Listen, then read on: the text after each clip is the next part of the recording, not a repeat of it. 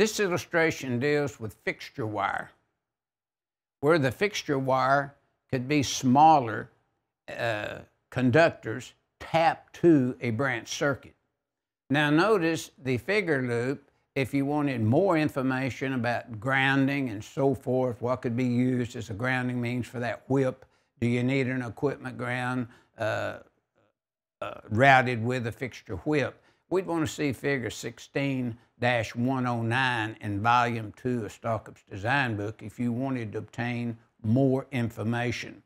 But notice we have a 20 amp circuit routed to the square box that you see above. We have a fixture whip to it of 1/2 inch, and that might be a flexible metal conduit. It may be weatherproof flex, but most of the time it's what we call greenfield, is the old flexible metal conduit. And notice it's a 1/2 inch in rating, and we have a number 18 wire. Now, a lot of inspectors won't allow this hookup. And I'm saying inspectors, it's because it's in their ordinance. It's not they're wanting to pull anything. It's just the electrical ordinance for a particular state, county, or city may require a fixture whip to be the same size as the branch circuit. So this should be checked before you use number 18. But notice that number 18 could be used in a 100-foot type tap from the 20 amp branch circuit.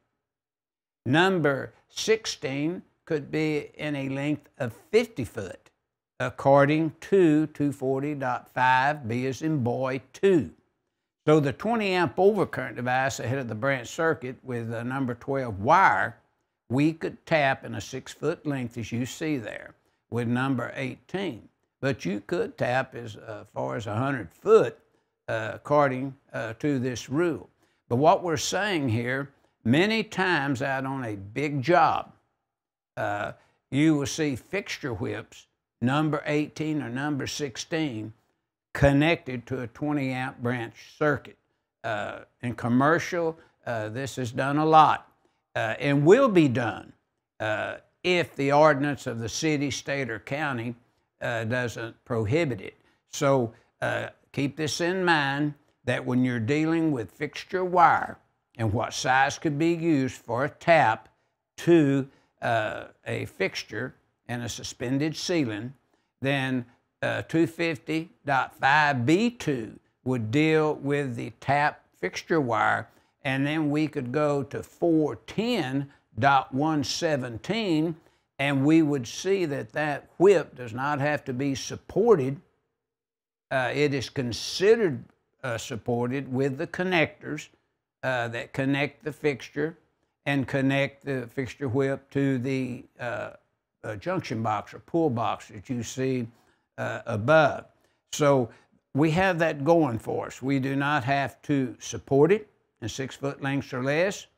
And if we should review 250.118 and also review the section that deals with supporting a flexible metal conduit or tubing, in some cases, we would find that we could even use, say, using a flexible metal conduit, that the conduit could serve as the grounding means, where, again, state, counties, and cities do not require an equipment ground to be routed with the flex up to 6 foot. It could serve as a grounding means on a 15 or 20 amp circuit, as long as the connectors were listed and identified for grounding and for supporting means.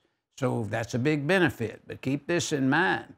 If you're the electrician and you tap, say, 7 or 8 foot of flexible metal conduit, it's mandatory then by 410.117, along with Article 250.118, to pull an equipment ground through the flexible metal conduit that you're making the tap with. But notice you could still use the number 18 or number 16 wire that's listed in 240.5B2, and that's what this figure 9-14 is illustrating.